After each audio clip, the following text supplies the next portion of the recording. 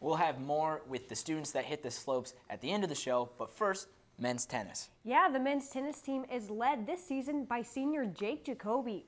Jacoby is known for his consistent play and his added depth on the roster, but this year he has taken over the role as captain. With more is Will Silverstein. Senior Jake Jacoby is leading the Hawkeye men's tennis team into the Big Ten season. Jake Jacoby had a great weekend at the HTRC, winning all 3 of his matches against Arizona and IUPUI. The humble senior has enjoyed personal success over his first 3 years on the team, but also has learned from the youngest members on the squad. Everyone's learning from everyone. I hope that I can be sort of a leader by example, but at the same time I'm learning from the freshmen. If I'm not trying to learn as well, then I'm really not serving my full purpose as a teammate or individually as a player, because you're always trying to work on your own game, always trying to get better, and I'm always trying to be a better captain, leader, senior. Jacoby is keeping his personal goals close to the chest as he has prioritized his 4-year-long team goal of making the NCAA tournament. And with this talented squad featuring 5 underclassmen, he believes there is no time like the present. For me, it's the team goals, which is make the NCAA tournament. I think that's for sure our biggest goal. I know it's possible with this group. It's the best group I've had since I've been here. The deepest for sure. We can have guys injured or guys not playing well, and we can come in and have someone replace them right away, which in the past, was maybe questionable if we had that or not.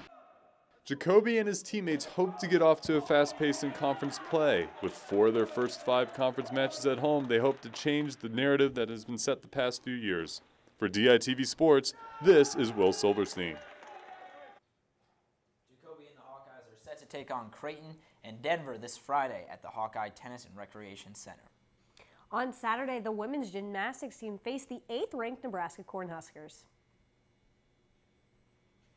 The Iowa women's gymnastics team posted their record high attendance here in Carver Hawkeye Arena. 3,502 fans packed into Carver. 5 Gym Hawks registered 7s and bests and 4 earned career highs.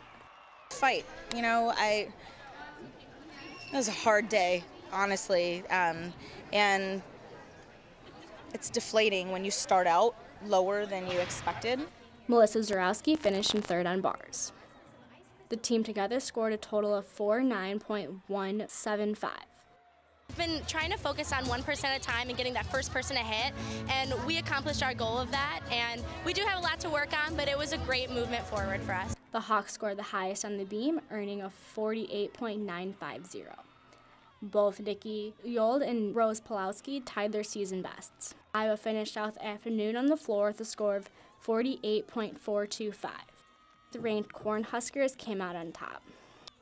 Their brains stay focused on in the moment.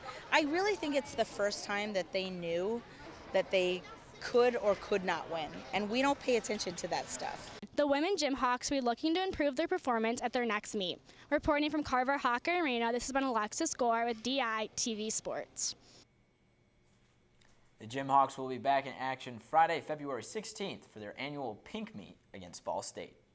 While the Winter Olympics are currently on the other side of the world in Pyeongchang, there is a Winter Olympic event that's going on right here on campus. Alec Giannakopoulos has more. When the snow hits Iowa City, it can make the Pentecost look like a winter wonderland. However, there are a few students who have gotten together and made the Pentecost look like their own wintry playground. When campus received its first major snowfall this semester, a few students started talking about making a jump and found the perfect place to have it. We were just thinking of places to make a jump. Where's the coolest place that we could get some speed and make it look cool, and we thought right on the Capitol would be pretty sweet, so we did it, as you can see. As Justin and his friend went out to hit the man-made slope after school, other students asked if they could get involved. Before they knew it, they had an unofficial group in a matter of hours. One of my fraternity brothers, Grant, was like, hey, you want to go to the Pentecost? And I was like, hey, I'm actually here right now. So it just worked out super well. And now the group is focusing on taking advantage of every snowy day as a chance to relax, grow as a group, and hit the jump at least one more time.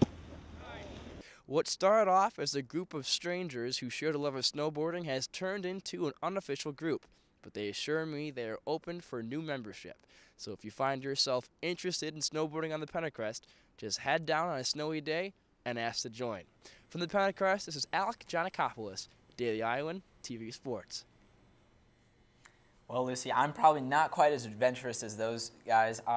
Usually on snow days, I like to curl up with a cup of hot chocolate and just watch some Christmas movies. Yeah, I like to spend my snow days wishing I was back home in warm and sunny North Carolina. But that's it from us in the sports studio.